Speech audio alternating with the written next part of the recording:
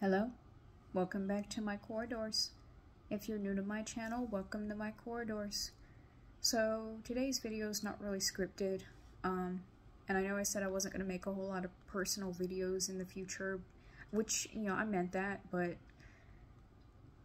I decided I finally want to talk about this because it's something that I've battled for so many years and I've never addressed it and I've never talked about it, which I know I don't have to, but I just want to make this video for people who I just want, for those who do struggle with this, I just want to let y'all know that you're not alone, and I'm sorry you're going through this too.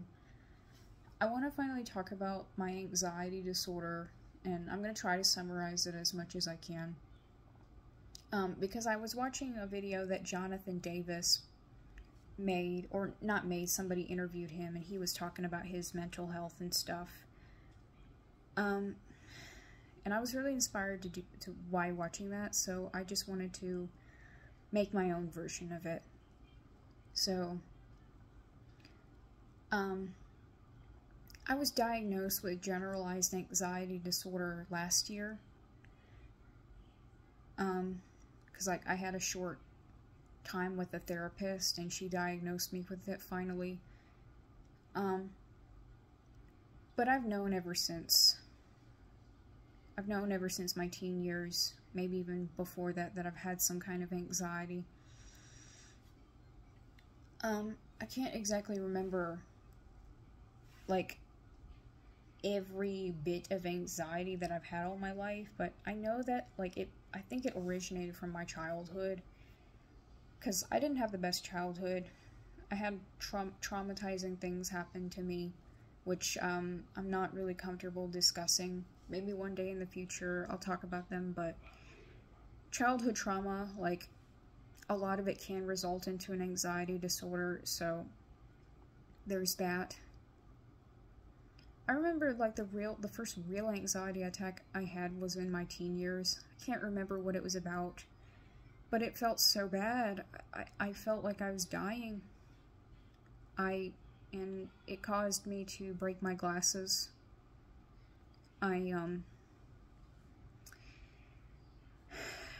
Yeah. All my life I've had numerous anxiety attacks about random things, and sometimes it's not always hyperventilating like you see on TV and movies. Sometimes it's just saying things that you don't really mean, saying irrational things like, oh my god, what if I don't get to do this? What if this happens? What if I die tomorrow? Stuff like that.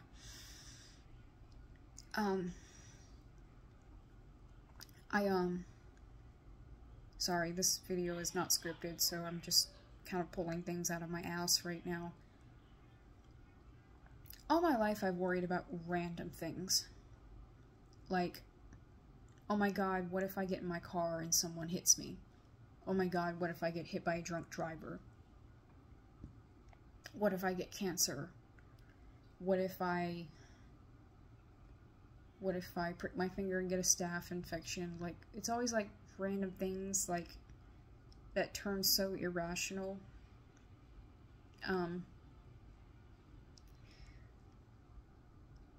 I worry about with friends and stuff, oh my god, what if I'm the least favorite friend? What if nobody likes me? Oh my god, what if my friends don't want to invite me places? And when I don't get invited places, I'm like, oh my god, they hate me. And I worry so much about, with relationships too, oh my god, what if my partner isn't loyal to me? Oh my god, what if his or her parents don't like me? Oh my god, they hate me, just, it's always irrational things. It'll, lead into, stupid things, too. I recently bought a bag for the Haunted Mansion. You guys probably saw on my story. It was a little hiking bag. It's not little, it's actually pretty decently sized. It's for hiking, when I'm ready to go hiking and stuff again, because it's just been so hot. I sat and wondered, what if I never get to use that bag? What if I die before I can do it? What if I never get a chance to do this? What if this one opportunity I was given and I didn't take? What if that was the last chance I could have ever done that? It's always something like that. In high school, I would always withdraw from my friends because I always thought that I was just a burden to them, and I was just going to have an anxiety attack and they weren't going to like me. It was always little things like that, and I'm really regretting it. This is probably like one of my biggest regrets I've ever had my entire life. There's been so many opportunities that I've been given and I never took because I sit there worrying. Because I worried this stupid thought that I thought that wasn't even true. My brain just tried to convince me so hard it was true, and I've missed so many opportunities to do things with the people that I care about.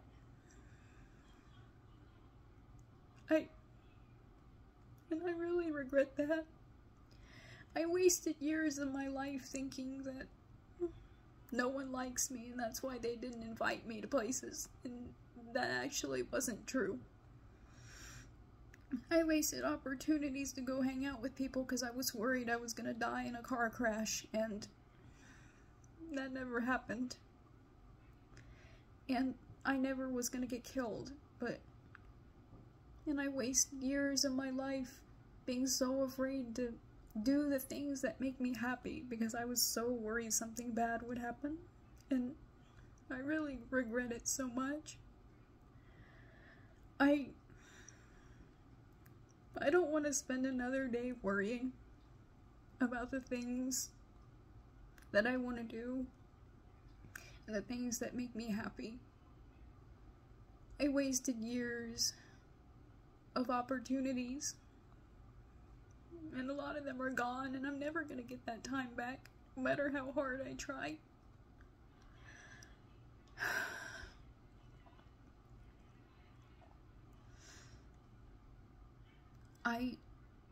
I regret all that, but I've been able to manage it, and not with therapy. And I have gone to therapy before, but it did not work for me. And I get so pissed off when people mention like the idea of therapy to me, because sometimes it works for some people, and if it works for you, that's fine. But for me, it didn't really work for me. It was getting too expensive, and it just, I didn't really click with any therapist, so like I didn't take that anymore because like it just wasn't working for me. And I get so pissed off when people mention that idea to me because, well, it didn't help. And I'm tired of people trying to suggest me something that I've already tried, and I don't want to hear any more of it.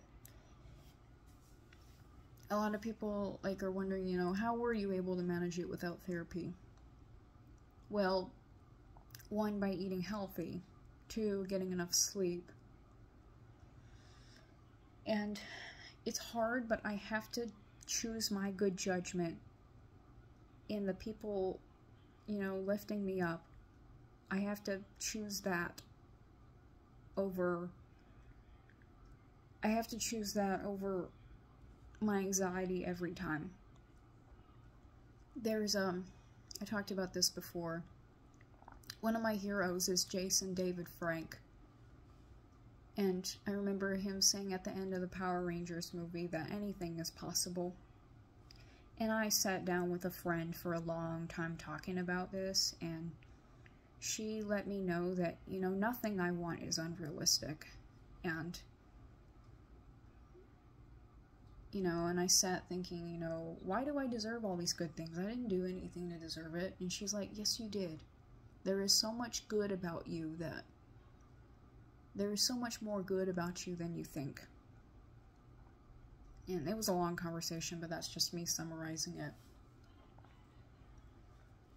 there's also a quote I found from Jason David Frank saying, you know, the more you talk about negativity, the more you draw it into your life.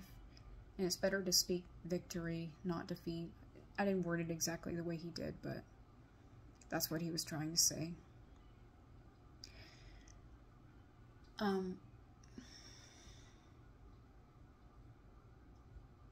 So what I know from that is, and even my friend mentioned this, in Wicca, there's the rule of 3. Whatever you bring into the world, whether it be positive or negative, you're going to get back ×3. And living every day by knowing the rule of 3 and knowing that anything is possible and nothing I want is unrealistic, that's how I was able to manage it. And I was able to manage it.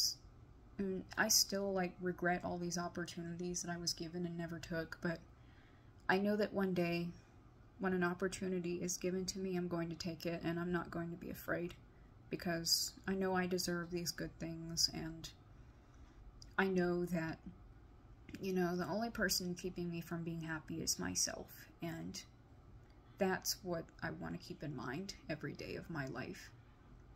I don't want to spend another day worrying about, like, these silly, irrational things. I want to wake up every day with a positive mindset, and to go to sleep knowing that anything is possible, knowing that I achieved something.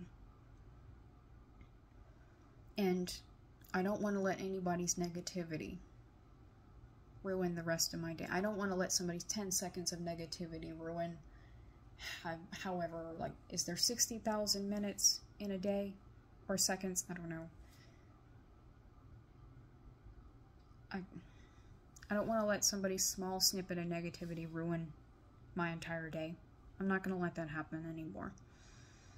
And I'm going to live every day knowing that anything is possible. I want to live every day being the best version of myself.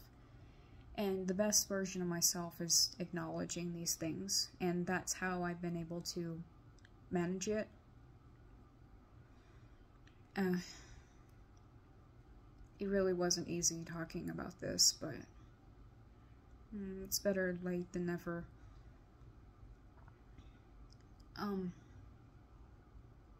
Yeah, just, if any of you are also struggling with an anxiety disorder, I don't really struggle anymore. Not like I used to. I've been able to manage it okay. But if any of you are struggling, I just want you to know you're not alone. And everybody has different methods of how they manage this stuff, but this is how I managed it.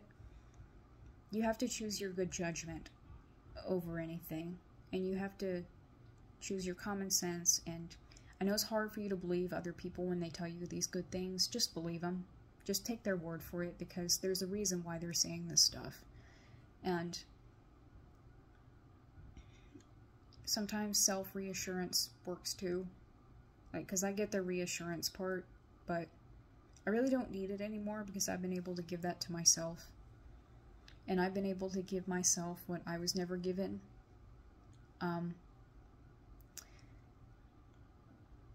But, hang on. My dad was trying to call me. I'll call him back after this, but yeah, I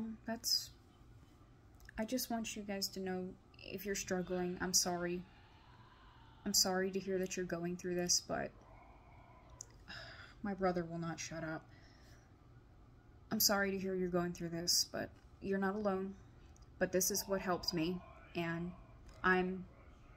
I hope that this can help somebody. I hope this helps somebody. Don't forget to like, subscribe, comment, whatever. I'll see you all later, and stay metal.